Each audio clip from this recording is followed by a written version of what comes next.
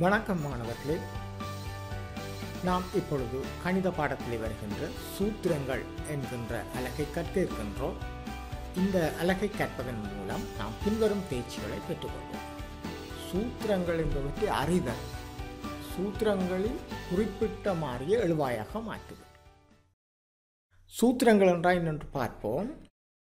இங்கே இது ஒரு சூத்திரம் இருக்கின்றது, C=2πr என்பது.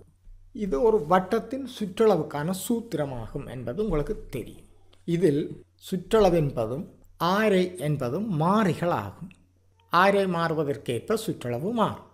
இது போன்று இந்த சூத்திரத்தை நாம் பார்க்கின்ற பொழுது இது ஒரு வட்டத்தின் பரப்பளவுக்கான சூத்திரம் ஆகும். அதே போன்று இந்த சூத்திரத்தை பார்த்தால் நாம் கதி, சென்ற தூரம், எடுத்த நேரம் தொடர்பான சூத்திரமாகும். இந்த சூத்திரத்தை பார்க்கின்ற போது ஊசல் ஒன்றின் அலைவு காலத்துக்கான சூத்திரம் என்று சொல்லுவோம். இவ்வாறாக கணித பாடத்திலும் விஞ்ஞான பாடத்திலும் பெருந்தொகையான சூத்திரங்கள் காணப்படுகின்றன. இந்த சூத்திரங்களில் குறிப்பிட்ட ஒரு மாறிய எழுவாயாக்குதலை நாம் இப்போது பார்ப்போம். இது ஒரு வினாவாக பார்க்கின்ற பொழுது முதலாவதாக V=U/AT இது ஒரு சூத்திரம். இந்த சூத்திரத்தில் T என்பதை எழுவாயாக்குக. அப்படி என்றால் என்ன என்பதை நாம் பார்க்கின்ற பொழுது இங்கே இந்த சமன் குறியீட்டின் இடப்பக்கமாக இப்பொழுது V எழுவாயாக இருக்கின்றது. நாம் V சமன் என்று வாசிக்கும் பொழுது இங்கே V தான் எழுவாயாக நிற்கின்றது.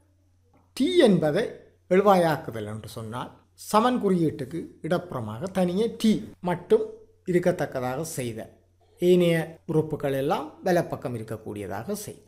அது எவ்வாறு என்பதை நாம் பார்க்கின்ற பொழுது இங்கே சமன் குறியீட்டின் வலப்பக்கம்தான் Tயுடன் ஆன உறுப்புகள் இருக்கின்றது.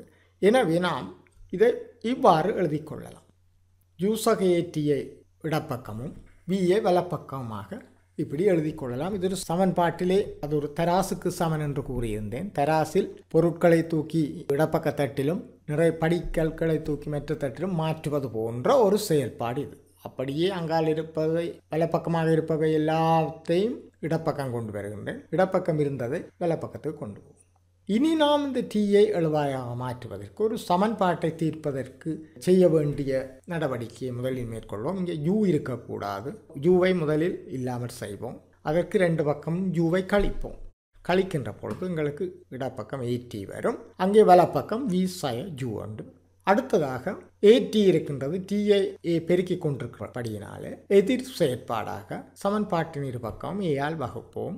இதனால் நமக்கு கிடைப்பது T=V/U இன் கீழ் A.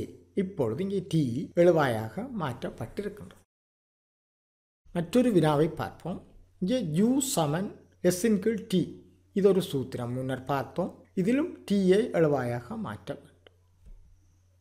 எனவே இதற்கு நாம் செய்யக்கூடியது குறுக்கு பெருக்கம், அல்லது இன்னொரு விதமாக சொல்ல போனால் வலது பக்கத்தில் T பகுதி கோவையாக இருக்கின்றதும் ரெண்டு பக்கமும் Tயாலே நாம் பெருக்கலாம். சமன்பாட்டின் இரு பக்கமும் Tயாலே பெருக்குகின்ற பொழுது இங்கே U Tயாலே பெருக்கப்படும். S/T Tயாலே பெருக்குகின்ற போது அவை வகுக்கப்பட்டு இல்லாமல் போய் S வரும். இப்பொழுது UT=S என இருக்கின்றது. இதில் Tயை எழுவாயாக மாற்றுவதற்கு Uவை இல்லாமல் செய்ய வேண்டும். U பெருக்கி கொண்டிருக்கின்றது. எனவே எதிர் செயற்பாட்டை நாம் செய்யும் பொழுது எங்களுக்கு T=S/U என கிடைக்கும். இப்பொழுது இந்த சூத்திரத்தை பார்ப்போம். A=πr வர்க்கம். இதில் ஆரை எழுவாயாக மாற்ற வேண்டும். எனவே நாம் இவ்வாறாக மாற்ற வேண்டும். R இருக்கின்ற அந்த கோவையை சமன்பாட்டின் இடது பக்கத்துக்கு இருக்கக்கூடியதாக செய்திருக்கின்றேன். இனி இங்கே R வர்க்கத்தை பை பெருக்கி கொண்டிருக்கின்றது. எனவே பையை இல்லாமல் செய்ய எதிர் செயற்பாடு வகுக்க வேண்டும். இதிலிருந்து R வர்க்கம் சமன் A/π என கிடைக்கும். இனி நாம் R வர்க்கம் இருக்கின்றபடியா Rஐ காண்பதற்கு ரெண்டு பக்கமும் வர்க்க மூலம் காண வேண்டும். R வர்க்கத்தின் வர்க்க மூலம் R சமன் வர்க்க மூலம் A/π என கிடைக்கும். நான்காவது வினாவை பார்ப்போம். V=W தரம் வர்க்க மூலம் A வர்க்கம் sin X வர்க்கம். இது ஒரு சூத்திரம். இதிலே Aயை எழுவாயாக மாற்ற வேண்டும். இங்கே A வர்க்க மூலத்துக்குள் இருக்கின்றது. நாம் முதலில் Aயுடன் காணப்படும் கோவைகளை முழுவதுமாக இடப்பக்கம் கொண்டு வர மாற்றி எழுதி இனி இந்த வர்க்கமூல குறியீட்டை இல்லாமல் செய்வதற்காக அதற்கு முன் இந்த வர்க்கமூலத்துக்குள் இருப்பவற்றை W பெருக்கிக் கொண்டிருக்கின்றது. எனவே அதை இல்லாமல் செய்ய எதிர் செயற்பாடு செய்யலாம். அல்லது இங்கே நான் என்ன செய்திருக்கின்றேன் சொன்னால் சமன்பாட்டின் 2 பக்கங்களையும் வர்க்கித்திருக்கின்றேன். அதனால் நமக்கு கிடைப்பது W வர்க்கம். இந்த வர்க்கமூலத்துக்குள்ளே A வர்க்கம் x வர்க்கம் இருந்தால் அதனுடைய வர்க்கம் காணும் பொழுது வர்க்கமூல குறியீடு இல்லாமல் போய் A வர்க்கம் x வர்க்கம் என கிடைக்கும். உங்களுக்கு இதுக்கு ஒரு விளக்கத்தை நான் தருகின்றேன். வர்க்கமூல 5 வர்க்கிக்கும் பொழுது அது இவ்வாறு பெருக்கப்பட்டு நமக்கு கிடைப்பது 5. அதாவது வர்க்கமூலத்துக்குள்ளே இருக்கிறேன் தான் இதற்கு விடையாக கிடைக்கும். அதே போல ஒரு செயற்பாடு தான் இங்கே இருக்கின்றது. A வர்க்கம் x வர்க்கம் என்பது வர்க்கமூலத்துக்குள் இருக்கின்றது. அதனை நாம் வர்க்கிக்கின்ற போது A வர்க்கம் x வர்க்கம் தான் கிடைக்கும். இனி நாம் W வர்க்கத்தை இல்லாமல் செய்வதற்கு 2 பக்கமும் வகுக்கின்றேன். அடுத்ததாக x வர்க்கத்தை இல்லாமல் செய்ய 2 பக்கமும் கூட்டினால் இங்கே A வர்க்கம் கிடைக்கும். x வர்க்கம் இல்லாமல் போய் வலப்பக்கம் கூட்டப்படும். இப்பொழுது A வர்க்கம் இருக்கின்றது. நாங்கள் Aயை எழுவாயாக காண வேண்டும் என்று சொன்னால் வர்க்க மூலம் எடுக்க வேண்டும் 2 பக்கத்திற்கும். எனவே A சமன் எவ்வாறு கிடைக்கும்?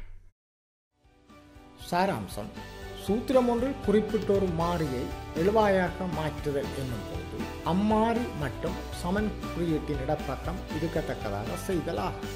இதன் போது கணித செய்கைகள் ஒரு சமன்பாட்டை தீர்த்தலின் வகையில் அமையும்.